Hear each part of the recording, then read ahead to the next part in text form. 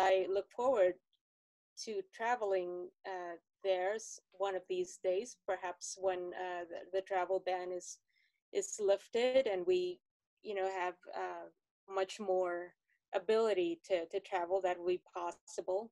But I chose the date April 15th because it commemorates a number of things. One, I gave it as my cat's birthday.